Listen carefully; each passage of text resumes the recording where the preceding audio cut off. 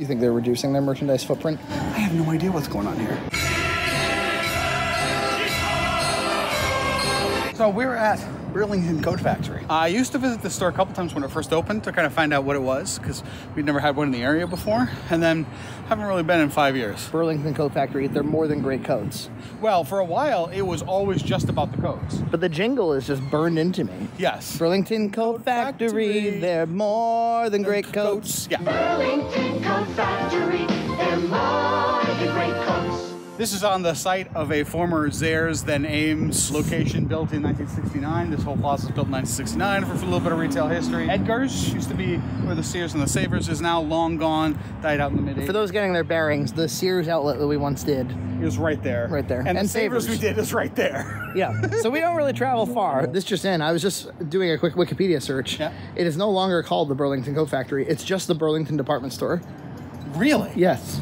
We have an out-of-date view. Still talking about coats in the parking lot? You donate a coat, and then they give it to people who need coats for the winter. Their line thing reminds me very much of Marshall's TJ Maxx, but this is a pretty wide open space. I remember this being all aisles. Yeah. That area was sort of more like clothing department store. I just read that they've run into problems calling real fur faux fur, run into legal problems over this. I guess they're trying to appeal to like humanity, but you can also sell real fur for much more than. Well, but it depends on the quality of the fur. There's a lot of faux furs that are from like rough animal sources. What's the line? Is this supposed to hypnotize me? Splitting headache. What is that supposed to hypnotize me? No, just give you a splitting headache. Talas Grandes. 6X. Look at that. You could go to Burlington Coat Factory. Random selection now. It's a very limited. This is the 6X tag, and there's all kinds of just random sizes. So it's poorly sorted. They actually have 6X stuff here. Whoa, they're showing you who's boss. Yeah. They're like, you thought you knew us, you don't know us. They've kind of got the clothes in a huge bulk in the center. Then all around the edge, they have house goods. Well, set it up used to like be in a different location. It used to be in the old mills, like where the candy outlet Yes. is. What do you think of this? You're more than a great coat. Thank you. It looks nice. It does. That's right. Oh, it's only 20 bucks. I really like the style of it. It looks like a vest and then another layer, but it's actually just one. Why do you like that? I don't know. A faux vest. I just realized this all matches. The shelves are really out of order. Like, I can't, the sizes are just everywhere. There's not that many places that sell big and tall clothes, so I'd be interested, but I'm not gonna scour like these huge aisles to try to find the few 6X items. I didn't expect it to basically be a HomeGoods around the perimeter. It used to be basically like a Babies R Us on that side. Yeah, there's a ton of open, empty area. That's it's a brony top. This feels right. It's cute. How much? Just out of curiosity. 13 bucks. I've always been very into this concept. You get a whole bed decoration. The comforter, the shams, the bed skirts, and 4 decorative pillowcases. The whole thing, $90. It feels like a TJ Maxx store now. It Or they're trying to completely copy does. a TJ. Now remember, Marshalls, TJ Maxx, HomeGoods, all TJX. All TJX. And this all feels like that to me. TJ Maxx does not own Burlington. Burlington is owned by a capital investment firm.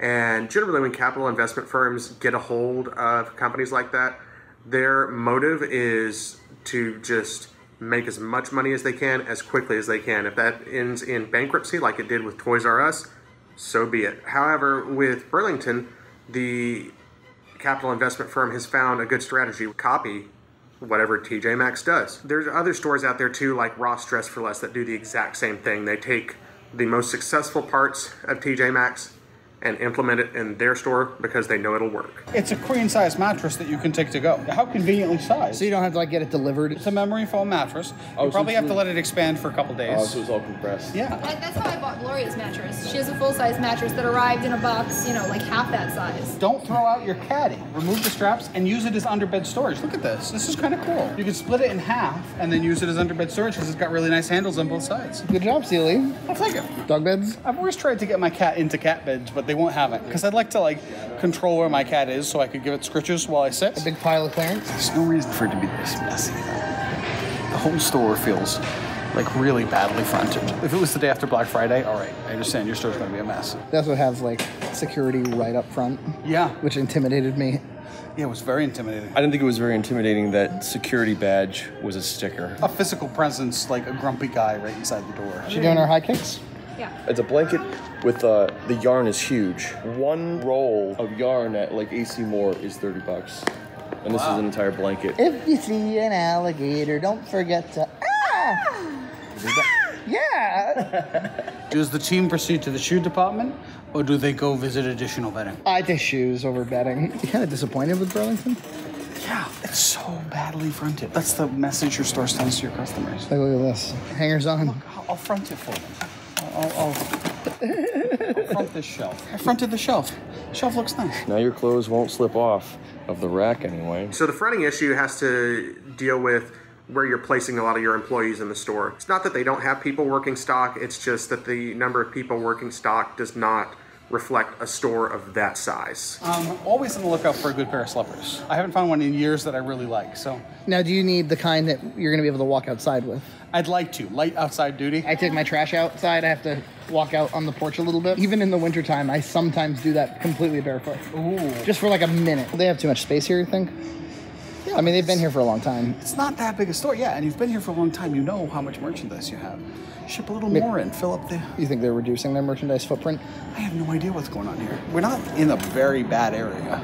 You know, we're in an okay area. There's no reason for the store to be this disheveled. Well, we are in Fall River. There's a brand new Old Navy in that other plaza. You think this looking like this is competing with Old Navy? Yeah, it's a good point. Maybe that's the problem. Maybe those new businesses over there are really sucking their business. Burlington, you could be Old Navy, but you plan. These racks are like just randomly placed. There's one missing here. There's a cute baby. Peter masks. PJ Masks. Catboy. That's a lot of space. This is the portrait area. You can take pictures. As for that huge open area, what was going on there, that's just the seasonal section. That was probably full of Christmas decorations and Christmas clothes and candy and that kind of stuff just a few days ago. Somebody's attracted to the toys. A worm. A worm. A glowworm. Nah, I'm just a worm. Small selection of toys here. Like real cheap Chinese Chinese-y stuff. Disappointing. It's a big ravioli. That is cute, actually. Not as cute as the floppy disk I got. I use it as a head pillow sometimes. When I'm sitting on my couch, I put it in. I love it every time I see it. You don't like that one? I can switch it out. Oh, I like that one on you very much. Is this one even better? Well, I like the red. How about John with a bow tie? John looks great with a bow tie. I probably would look okay with a bow tie and a proper white shirt. $10. And matching cufflinks. $9.99. You could get this whole set with like a little flower and a pocket That's thing. a little too fancy for me, a little too hipster.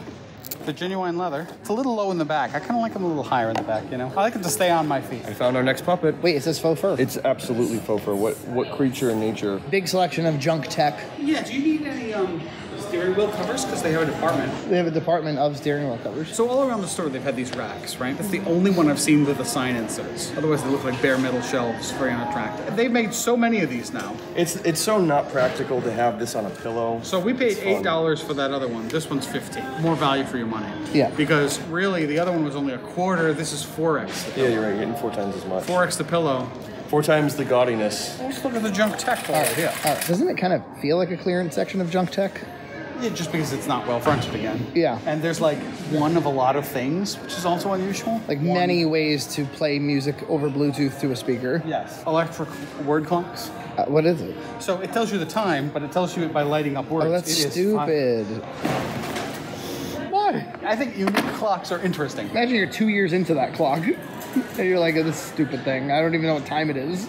A practically small stool with a little pillow top. What would you buy that for?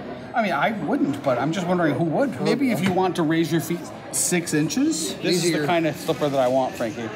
It's lined inside. It's real leather. It's got a great shoe base. It's size 14. And I'm a size 11. If it was $10, I'd buy them and just wear an extra pair of socks.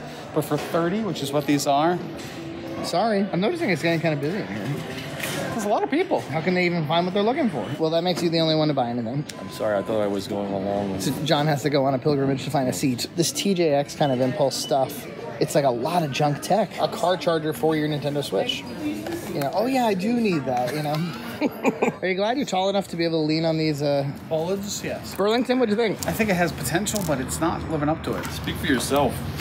Hey, you found a nice thing, but the store was kind of a mess. We got to figure out if it's owned or influenced by TJX. It's definitely influenced.